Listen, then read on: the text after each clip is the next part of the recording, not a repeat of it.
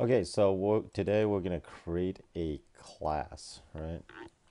So this is how you create the class here. You do export class, then we're gonna call this class contact. So the convention is classes always have a capital. So we gotta do some properties. So this is just gonna be a model with a constructor and just two properties, right? So to show you how this works. So public property string, and we're gonna have a second property age. First name, then age.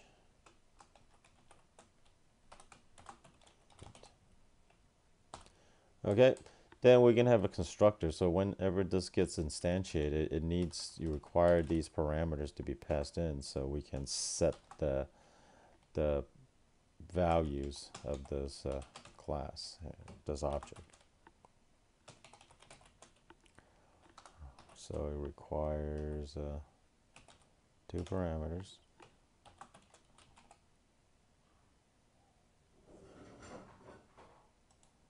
All right.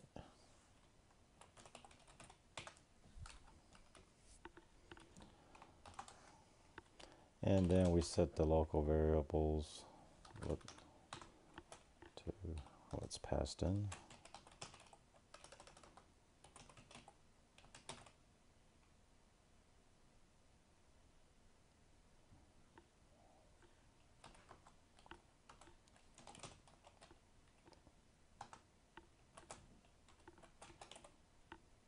Okay, so that's all there's to it. So now what we need to do is use this, okay? So within the same component, I'm going to create a function called load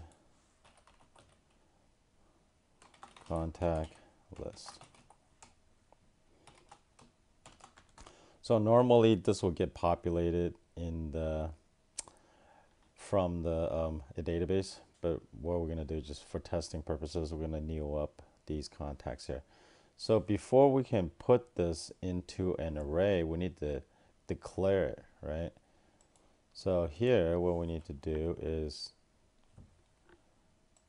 declare our array by calling it contacts as a array of contact. Okay. And up here you can see I already declared contact, right? So inside of our load contact, we can start loading the contact. So we can say this contacts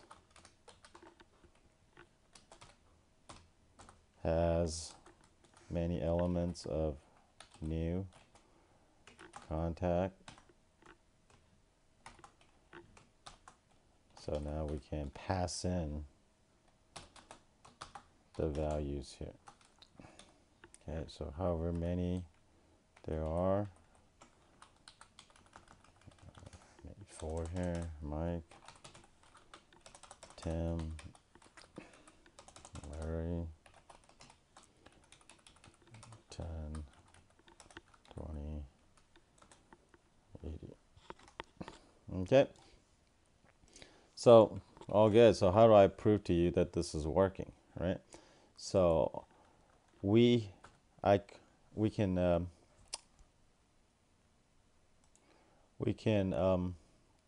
create a variable called message, and we can show that on the HTML side, right? So we are going to go message string, and then we can say, now we can reach the different elements of this message equals to this contacts. So we can access the different elements by putting the square brackets. So let's say we want to have 3 0 base, so 3 is going to get us Larry, right? So we go first name. So now we need to go to the HTML side. So now we're in the HTML and we just have a label here. Label, double squigglies, this dot message, and that's it. So let's see if it worked here. Okay, before we do that, what we need to do is to make sure to call this low contact list, right? So on the constructor, we have to go load contact list. Alright, so let's see if everything is working. Okay, so we put this low contact list here, so let's see, we save this.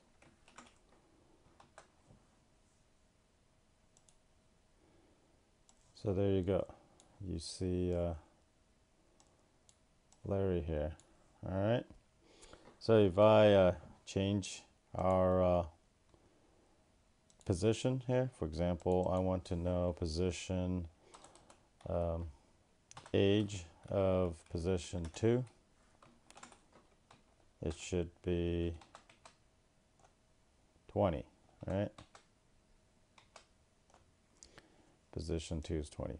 So in a future video, I'm going to show you how to display this nicely, maybe in a grid or something. So obviously it won't look like this. So the code will be available in the CKW Tech blogs. So enjoy.